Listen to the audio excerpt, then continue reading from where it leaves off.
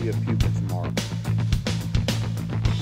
Hey folks, David Fine from Keys Moths. Today we are in Broward County. We're like literally in my front yard, and you can hear the wonderful sound of urban Broward County traffic. But what we're going to do today is we are going to show you how to raise some large sulfurs. We have pink spot sulfur caterpillars, Aphrissa neleis on our horseflesh mahogany plant. We're going to show that to you in a minute, and we're going to show you the best way to raise large sulfurs in South Florida. It's a little tricky because they're a little picky on what they eat, and sometimes it's hard to raise them. So we're going to show you how to do that. Pink spot sulfur is going to be our test case. So guys, I hope you liked the video. Give us a thumbs up and subscribe to our channel, because we're going to show you all about the butterflies and moths of South Florida. Guys, stay tuned. Let's see how we do with raising large sulfurs from South Florida.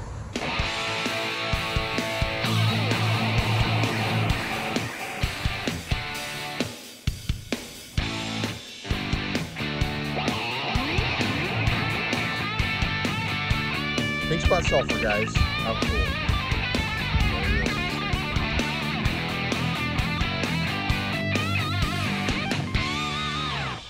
All right, so folks, large sulfurs, there's 5 species in South Florida. We've got the orange-barred sulfur and the cloudless giant sulfur. Those both feed on different species of senna.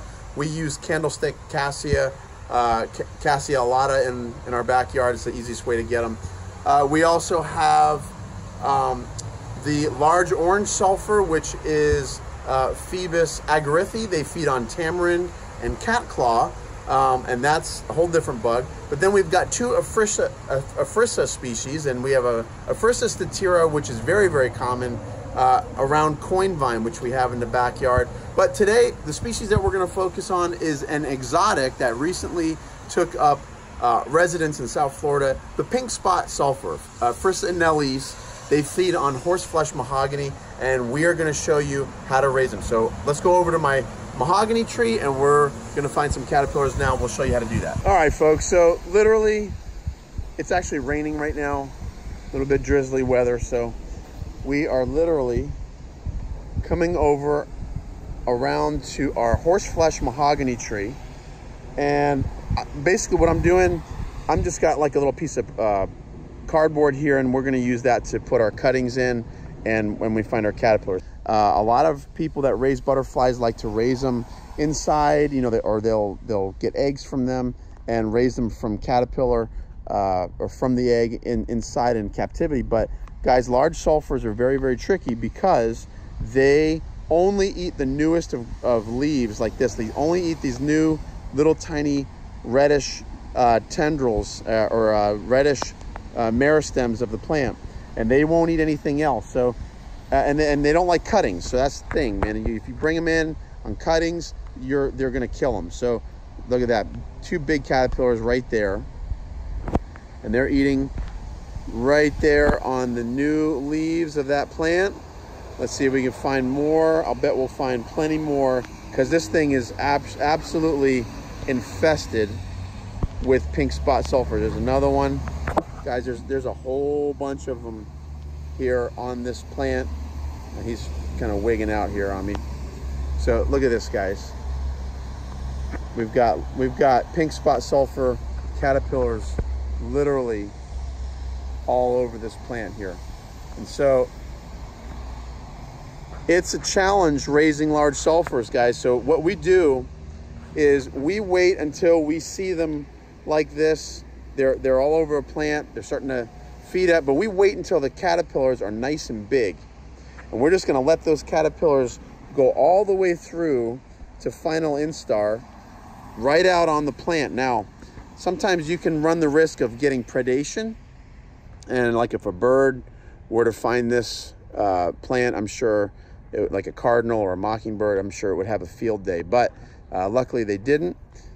But these guys actually go through their life cycle very quickly. So I think they have like a 10 or 11 day larval cycle before they become pupa. So what we're going to do, guys, we're only going to bring in the largest of the caterpillars. So, all right, so this guy right here is a final instar caterpillar. We'll bring him in and raise him the rest of the way through on cuttings, because he'll go pre-pupal tomorrow. And that's the best way to go, because if you don't, they're just going to become stunted or they virus and they die, and we don't want that to happen. So I'm going to go ahead and cut this at the same time. All right, I got another little guy, probably a 4th instar larva there as well, but I'll go ahead and put him there. Okay, let's see what else we can find here. So this guy here is for sure a final instar caterpillar, so we're going to bring him in as well. Now notice how the stems that we're cutting, where the caterpillars are, they've already eaten all the baby leaves, so we're going to need to cut food for them as well. So we've got 3 caterpillars there. All right, guys, we're going to see if we can find a few more of the larger caterpillars. I'm going to see if I can show you the eggs, guys. The eggs are so tiny. These little tiny white cream colored things, those are the eggs. This tree is absolutely covered. Unfortunately, one of the things that large sulfurs do is they eat themselves out of house and home. The caterpillars will eat all of the new growth, and literally only the oldest caterpillars will survive.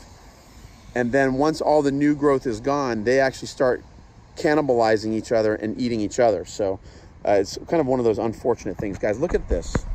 On this one stem, literally, there's 1, 2, 3, 4 caterpillars on that one stem.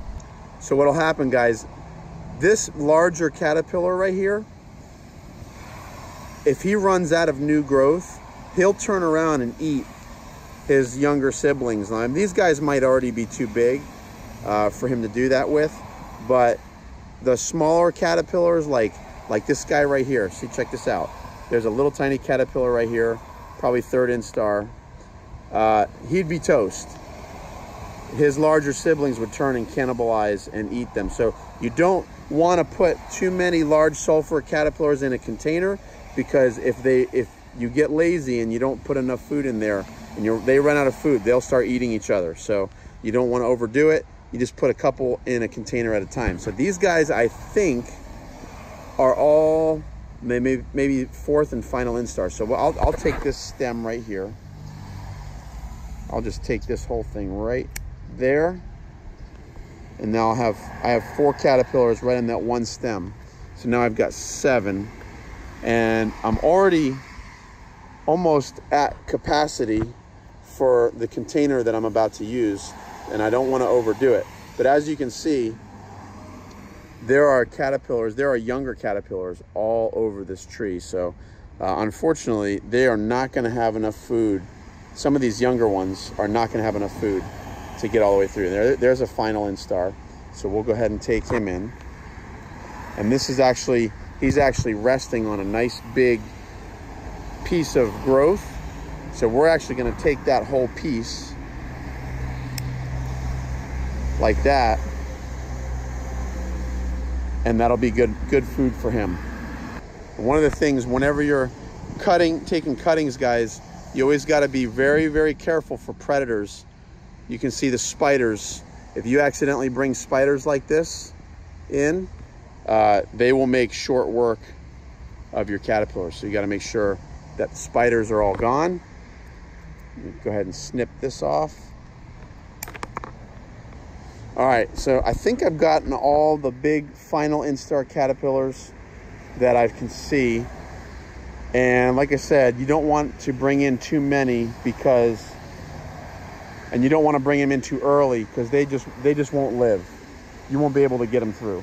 Here's a nice big stem with some nice fresh growth. So I'll cut that for food for my container. There. And that's a nice stem with all this little red new growth, new leaves there. It's a good stem to cut. Cut that. Oh, look at this guy, guys.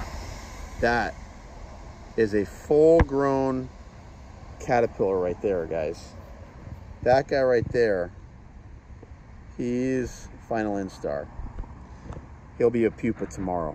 So I'm gonna cut this stem. That should do it. So I'm gonna take these inside and we'll start setting up our caterpillars in a container. Okay folks, so we have our cuttings with all of our caterpillars on it. And what I'm gonna show you is how I set up my container when we're raising caterpillars. Now, this is just a plastic container here, and I'll show you how I set it up. Inside, I just fold a little, paper towel, put it on the bottom, that it's easy to clean it out. We're gonna have to clean it out every day. And then I put a little cup in here, and inside the cup I've got 5 little water picks, and they are all full of water. And what we do with those, very simply, let's see. Okay, and what we do with these 5 water picks is very simply we take our new growth and we stick it in there. Okay, now we've got our new growth stuck in our water pick, and what I'll do is I just put it right in this cup and put it in here. All right, so we're gonna put these in as well. And let's see how this works. Okay, very good. And you can even put, well, that's a big one. I'll leave that one separate. I'll put him in just like that. Okay, and then this big stem here I'll put in. Okay.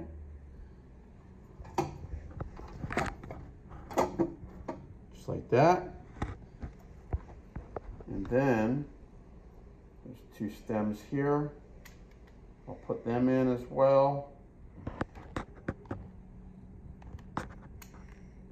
Okay. Our container is ready to go. So now we've got 4 water picks full of fresh new growth from our host plant, from our larval host plant. And you can see all the nice new growth on this plant. So it's really the choicest of succulent new growth for them. Now what we're left with is our caterpillars. And so like this stem right here doesn't have a whole lot of growth on it. So I'm not gonna worry about putting it in a water pick, but what we don't like to do is we don't like to handle our caterpillars very much. So what we'll do is we'll just take a snipper like this, we'll snip that off, and there's 2 caterpillars there, and we'll just rest them on top of the stem like that.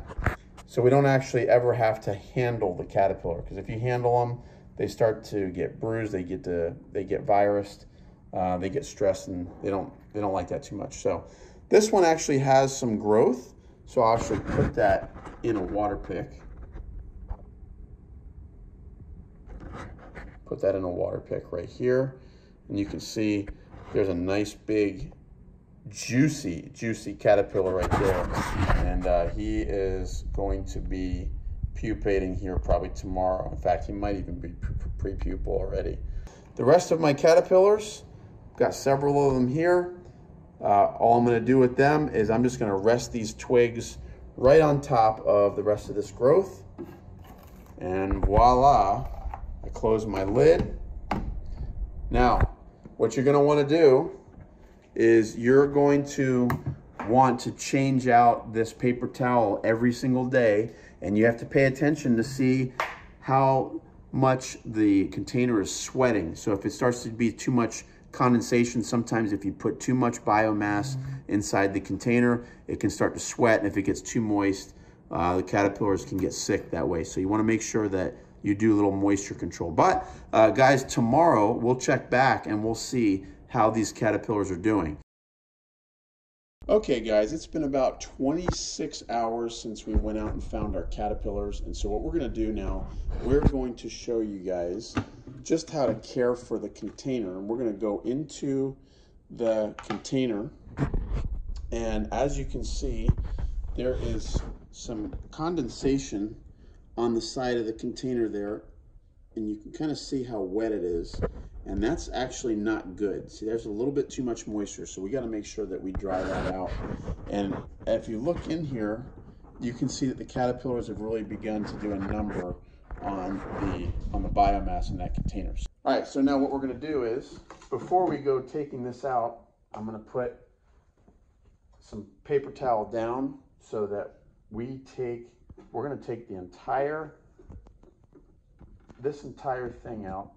Now, guys, what I'm going to show you is just how much damage those caterpillars will do in 26, 27 hours. This is all, remember, this paper towel was very clean and new when we put it in yesterday. So all this is basically in the last 24 hours. So that's a lot of poo. So remember, caterpillars eat 7 times their own body weight in food every day.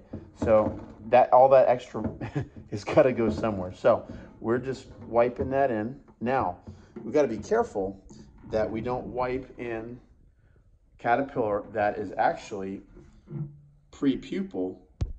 This caterpillar, you can see that yellow line down the side.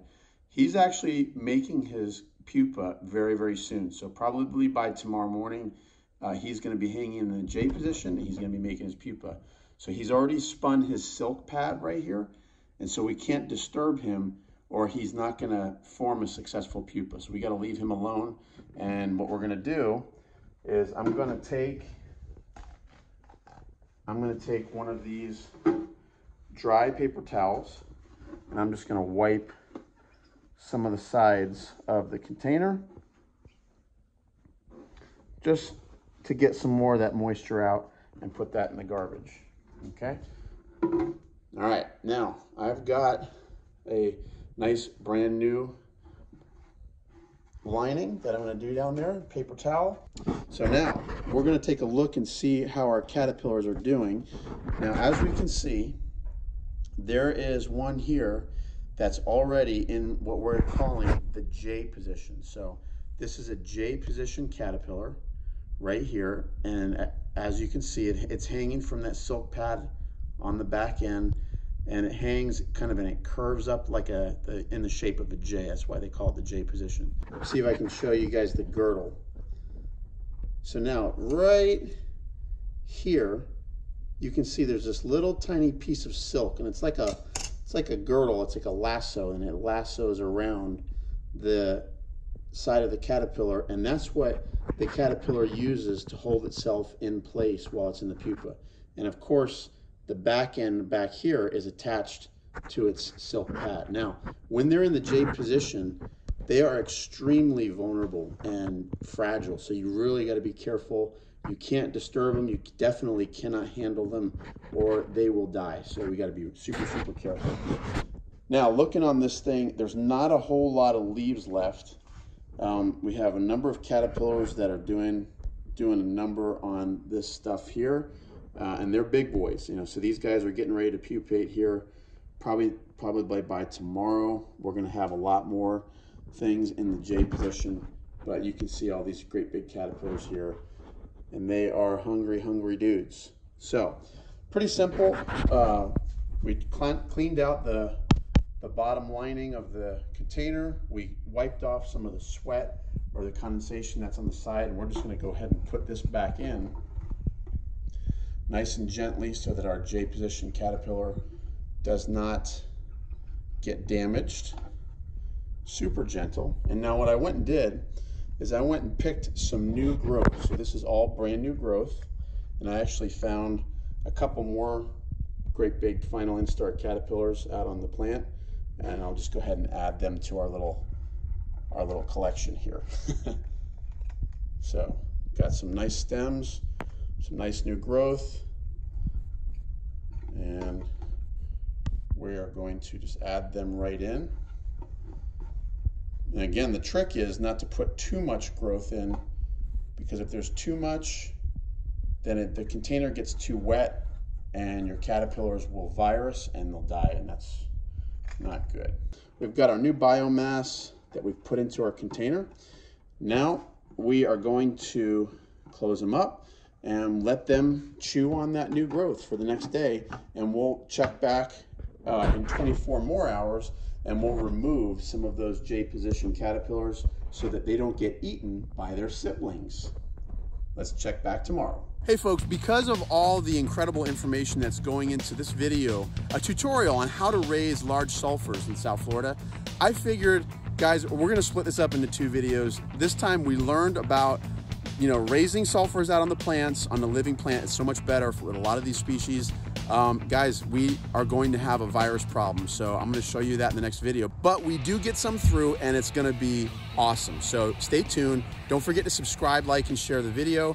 We'd love for you to join our YouTube family, Keys Moths family, and keysmoths.com. We got all kinds of information there for you. So guys, stay tuned to the next video. Don't forget to log in and check it out next week, and we'll finish up this series. Till then, let's get out there and enjoy South Florida.